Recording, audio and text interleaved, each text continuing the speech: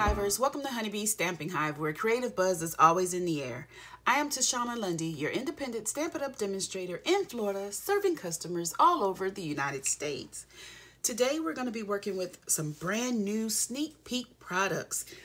Since I am an attendee to the On Stage at Home event, we were able to pre-order a whole suite of products back in October.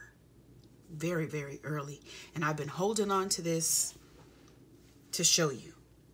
This is the Dragon Garden stamp set. It is a clean stamp set. It has 9 images.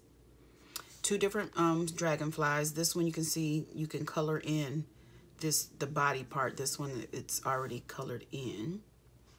And it is bundled with the Dragonfly's punch. Can you see that? Okay, and also in this suite of products, we have some braided linen trim in mossy metal. Let's take that apart so you can see it. It's like the trim we already have. I think it's in a natural color, but this one is mossy metal. And it also comes with the cutest little trinkets. They're called the ladybug trinkets. Let me show you. They're super cute.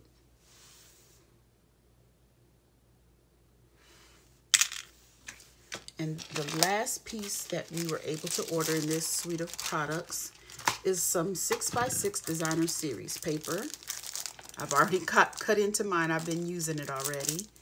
But it is called the Dandy Garden designer series paper. And the colors in it are Basic Black, Blackberry Bliss, Bumblebee, Calypso Coral, Misty Moonlight, Mossy Meadow, and Whisper White. And I'm going to show you, you get 12 sheets with 2 designs on each. So this is the, well, actually, let's do it this way. Right? Oh, no, I'm sorry. This way. So on one side, you get basically white and whatever other color they chose to use.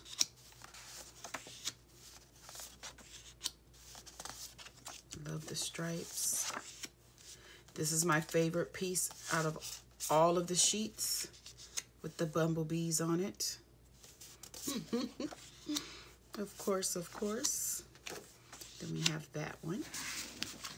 Then you flip them over and you have all of the, I guess these are dandelion. They're kind of weed looking things with the flowers. I'm not sure what those are. I'm not a flower person as far as knowing the names. This one has little dragonfly prints on it. This is the sheet we're going to be using today. More dragonflies. And I know you might wondering if this punch matches this. I think you can cut out the dragonfly, the bigger dragonflies, but not the small one. It does not coordinate with the small one. So let's see.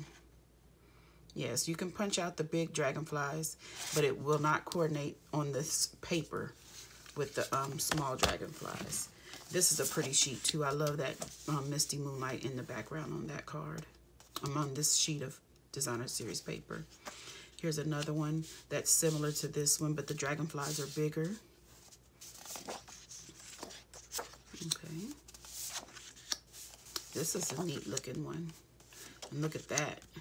So all of them don't necessarily have dragonflies on them, so you can use them in various ways. And this is a very bold Calypso Coral sheet. That is all of the papers. And all of this will be in the January to June 2021 mini catalog. So you have a good little ways to wait. But let's go ahead and get started on the card we're going to be making today.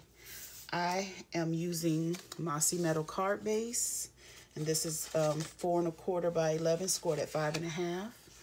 I have some Bumblebee that I've already embossed. And this is cut at, what is this? 3, should be 4. Yeah, 4 by 5 1/4. And I've embossed that with the Tasteful Textile 3D embossing folder. Then we have a strip of the designer series paper cut to 2 inches. And I left it at 6 inches, but we don't need the full 6 inches, but it's cut to 2. Then I have a scrap of Whisper White, just something big enough to stamp your Dragonfly and one other small image. So this is about 2.5 by 4.5. Then I have 2 circle dies that I did, one with the stitched circles and one with the layering circles. And I embossed this one with the Ornate Floral. This is the Ornate Floral embossing folder, and this is the Tasteful Textiles embossing folder. So I use these two on this project. Then I have some Mossy Metal here that is 1 inch, and the length doesn't really matter at this moment because we're going to cut it down. And this is a 3/4 of an inch, and also this one will be cutting it down. Okay, so that's all the pieces that we're going to be using, and let's go ahead and get started. I'm not sure what the name of this card, like the style, but it's going to be looking like we're going to, like something is, a sun ray burst is coming out of it or something. I'm not sure. So we're going to take our trimmer and we're going to cut this piece down to an angle. So I want it to stay wide on one end, but go to get smaller on this end. So I'm just going to cut some off. I'm going to put the tip of this in the cutter, and then this one just over a bit to cut some off. And we're going to do the same thing here. So I'm going to put the tip into the cutter, and this one we're going to angle just a little to cut some off.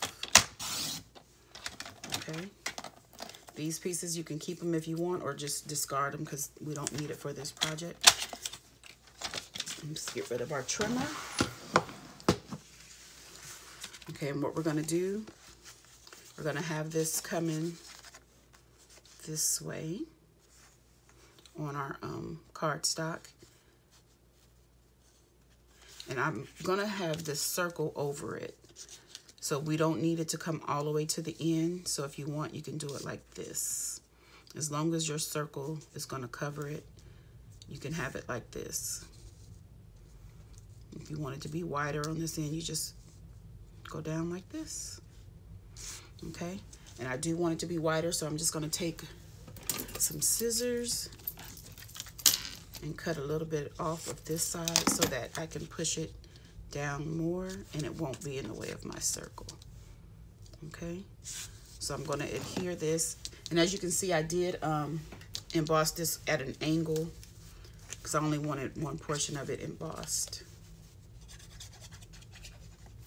Oh, I shouldn't have put the glue all over the back of that. Where's my silicone at? Because part of this is going to be hanging off and we need to cut it.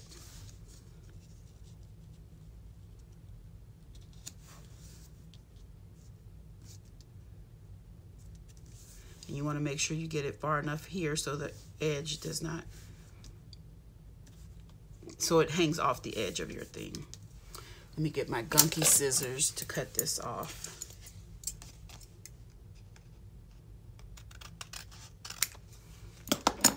Okay. And we're going to take some of that ribbon and we're going to just border it along this, right? Just like that on both sides. So I'm just going to put a little thin strip of glue going down both sides.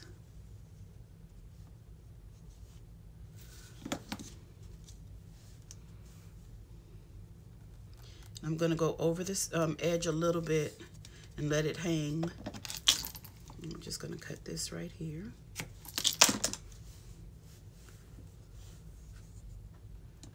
And do the same thing up here. And you want to make sure you get it really close to the paper.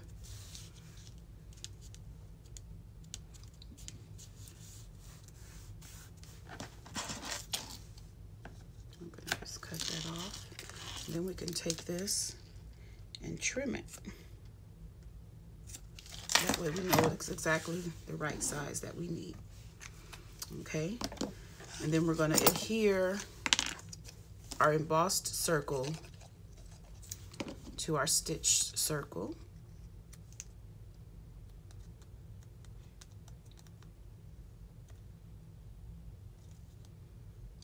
that. And then we'll go ahead and adhere. Well, before we adhere it, let's do some stamping. Let me get these scissors out of the way. Okay, so I am going to use this the little Dragonfly cluster, and I'm going to be stamping this in Versamark. I should have had that ready. Let's see. I only want one image of this, and we're going to put it about right here.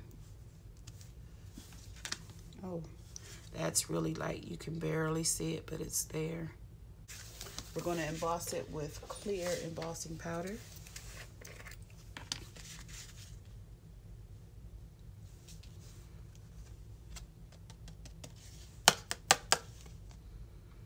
And that'll make it show up a lot better. Let me get my heat tool.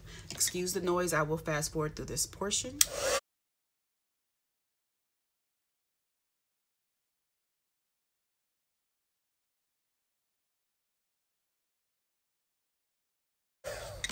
Okay, it's all embossed.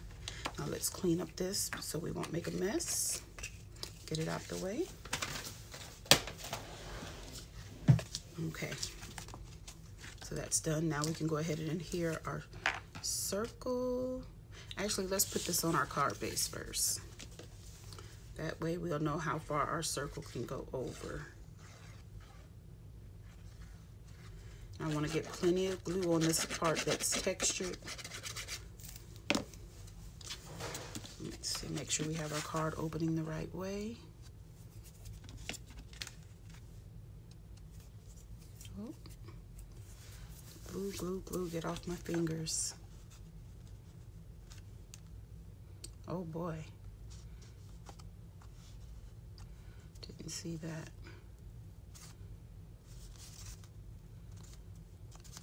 This is why I like the liquid glue, because I'm able to move stuff around. Because you guys know, me and straight, we don't get along that well. Okay, so now I'm just gonna put some glue on the back of our circle. We're gonna have it hang off the edge just up until the you hit the edge of the mossy metal cardstock. Let's move this up a bit. About right there. Okay. And then we're going to take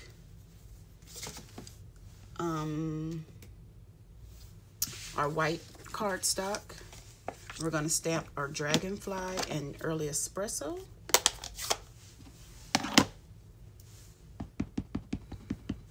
And just stamp this right here.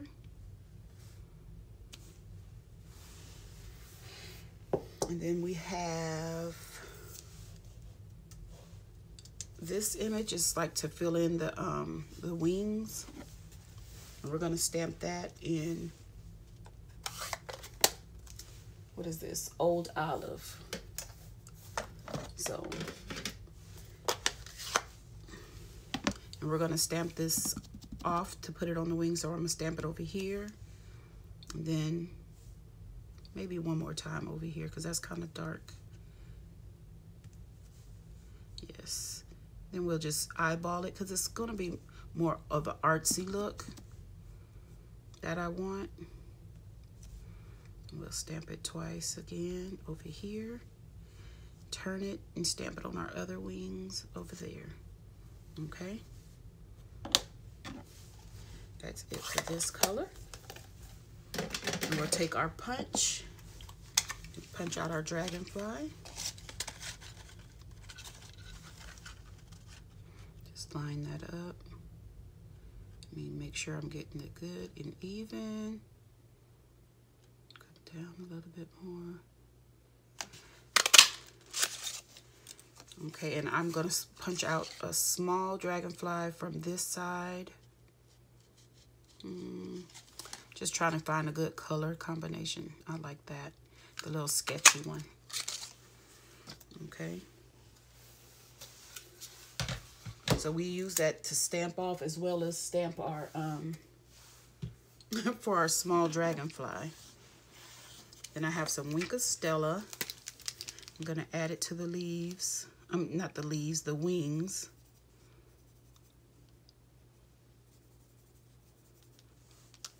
I'm gonna add it to this one as well.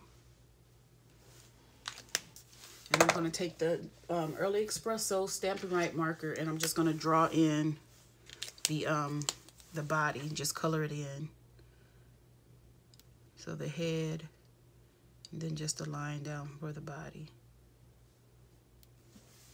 Okay. Then we're going to take our bumblebee strip, and we have the sentiment, "Thank you for your kindness," and we're going to stamp that in Mossy Meadow.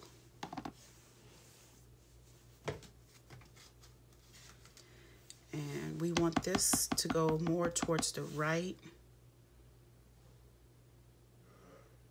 Try to get it straight.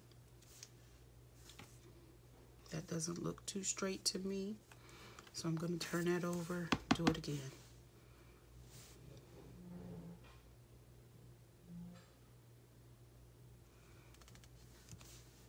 Okay.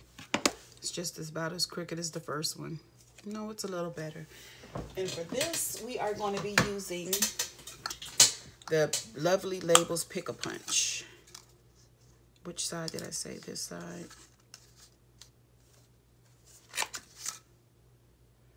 Okay. Then we have our Mossy Meadow 1-inch piece, and we're going to do the same thing. Let me turn it over because that went in crooked. Ooh, goodness. It went in real crooked. I'm happy I didn't punch it. Okay. And then we're just going to layer these and cut them down. So this one, I know, let me close this ink up. So I already see I'm going to make a mess. Get my little mini guillotine trimmer. And I'm just going to use it to cut this down. I just wanted it to cut very close to the edge here. And we're going to glue these together.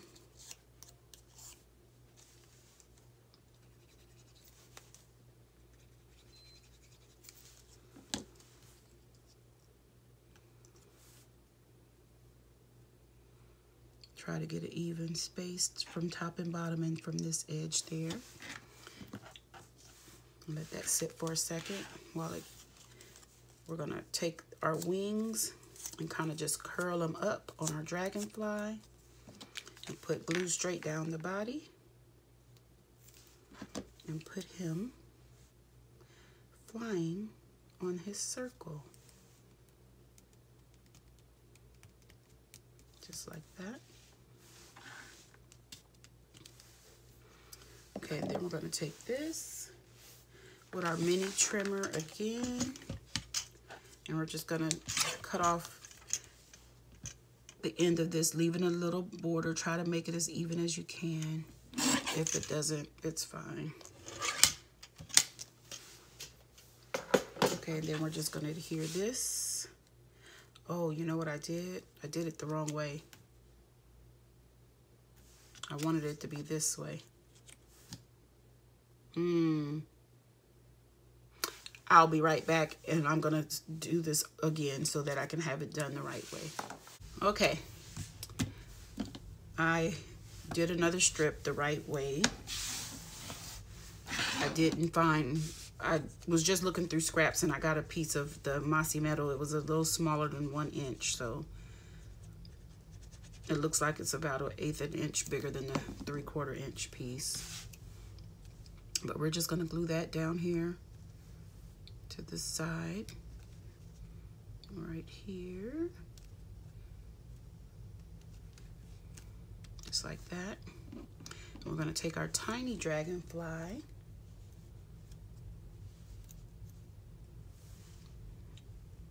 and put him going that direction, since this one is going that way. We're just gonna put him right there in that spot.